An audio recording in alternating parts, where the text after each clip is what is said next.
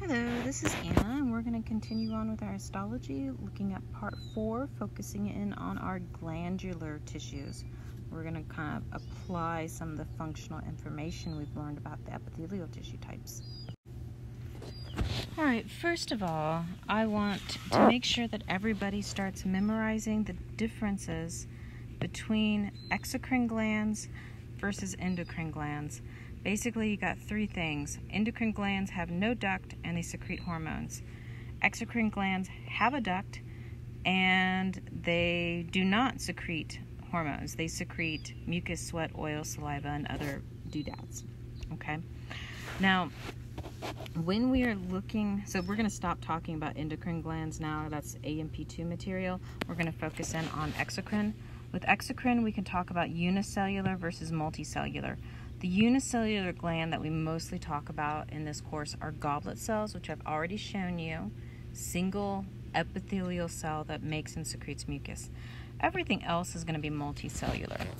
Now, when we are looking at these multicellular glands, we like to organize them based on whether they have a simple duct structure or a compound duct structure. So if we look over here at these, you will see you've got the one duct and then it's got branches off of it. One duct, no branches.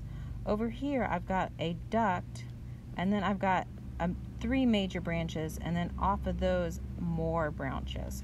So this is a more compound structure. So if it looks like tree roots, it's compound. If it looks like a duck's foot, it's a simple branched. Okay? The other thing we're going to look at is the shape of the tube at the base where the product is first being secreted into it. So if you look here, they're showing these in two different colors. They've got the pink versus got the tan color, and the same thing, tan and the pink.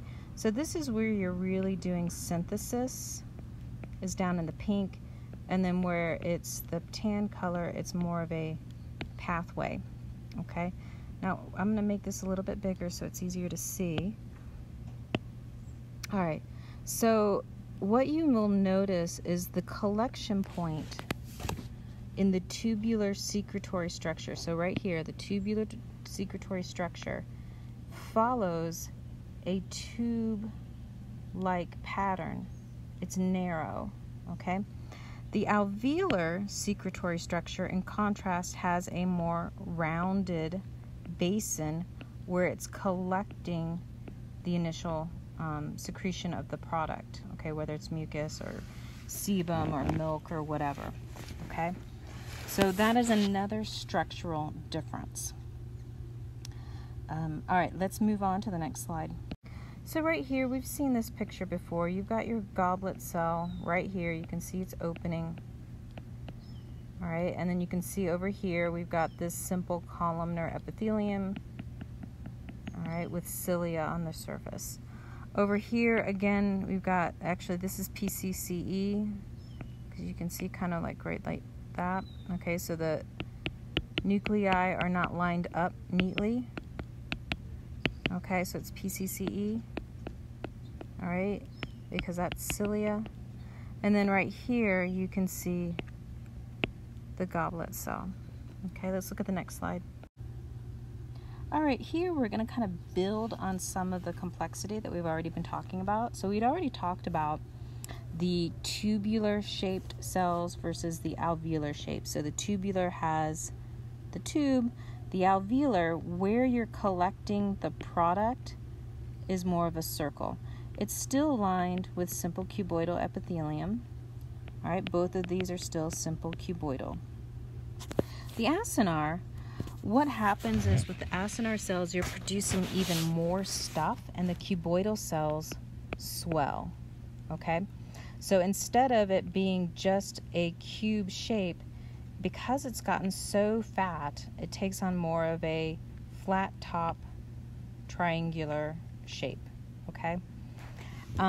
It still functions the same. We still call this simple cuboidal, even though it's shaped a little bit different.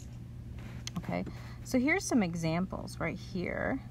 Here we're looking at a sweat gland, And I can see the lumen of the tube here, and then I can see the simple cuboidal epithelium right there. And this is a tubular form, okay? Over here, what's interesting on this particular picture is I have stratified cuboidal, okay? And this is a sebaceous gland.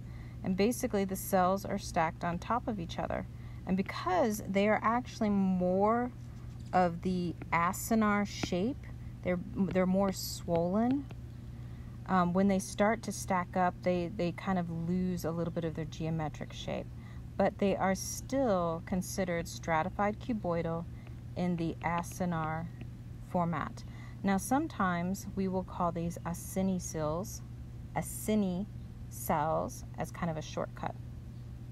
What's also interesting with this picture is that we've got the stratified cuboidal here, but then here we are switching to stratified squamous as we are lining our hair follicle, okay? All right, let's look at the next slide. All right, here's some more examples from photomicrographs and drawings. So if we're looking over here at our mammary gland, you can see the lumen of our tube, and you can see just pretty much classic simple cuboidal epithelium, okay? Down here in the pancreas, this one is interesting because its cells are more of a acinar format. So you really see that kind of flat top triangular shape. And over in the salivary gland, all right, you've got the lining of the tube done in pretty classic simple cuboidal, and then over here we've got simple cuboidal again.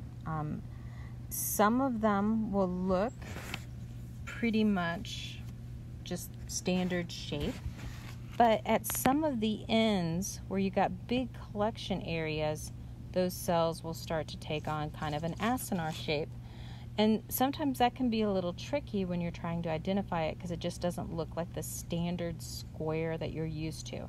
So you just need to remember that sometimes you lose the square, all right? Sometimes the square moves to more of a shape like that, or even sometimes even more extreme like that. And it is still considered cuboidal in shape. All right, next slide. So here's a nice classic example of our cells. So you got the simple cuboidal, you're making stuff in here, and then you're secreting it into the tube. Here is more of an alveolar shape to it. So you've got the simple cuboidal epithelium, and then the stuff is going into it. Now what's interesting about these two pictures is that they're showing you different types of exocytosis. So both of these are showing exocytosis, but this would be an example of the merocrine mode of secretion, whereas this would be an example of the holocrine mode of secretion. And I will explain why in a minute. So, but before we go on, let's put in some definitions for these modes of secretion. So merocrine is classic exocytosis. You make it in a cell, and then it pinches off a vesicle that opens up into the lumen, and the product is secreted, okay? You need to be careful with the Saladin book. Once we get into the integumentary system, they have a bad habit of calling sudoriferous glands, specifically the exocrine and apocrine merocrine glands. I consider that sloppy, and I don't like it, and I need you to learn the words exocrine and apocrine and what the differences are between them, between integumentary system.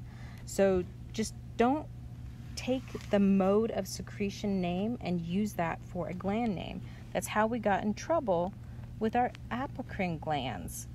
All right, apocrine mode of secretion, so we're just going to clarify, apocrine secretion, we don't use it in humans. I'm not even going to really write down the definition, but basically it's where the cell kind of pinches off little bubbles that float as vesicles into the lumen. It's kind of a tidy secretion, and we don't do it. But when we get into the integumentary system, we will find an apocrine gland.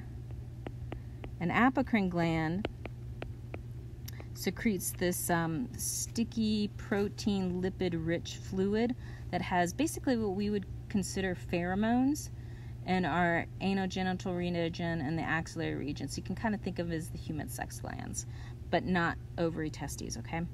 And don't call them sex glands. They secrete pheromones. Keep it simple. Anyway, apocrine glands use merocrine mode of secretion, despite the fact that they were named after apocrine secretion mode of secretion because the first people who defined it thought it used apocrine mode of secretion, but in humans, but it doesn't. It uses merocrine. So just don't mix up mode of secretion name with gland name. Use the gland names. Even if the book does it, I want you to do better, okay? Be better than the book. If the book jumped off a bridge, would you? No. Anyway, holocrine mode of secretion is basically where you're going to need stratified cells, and the edges, when they secrete, will rupture, so that the product that's secreted is both what was made but also cell fragments. So basically it's going to release the product plus cell fragments. And the most famous example of this is going to be your sebaceous gland. All right, and then on the next slide, let's look at an example of the sebaceous gland.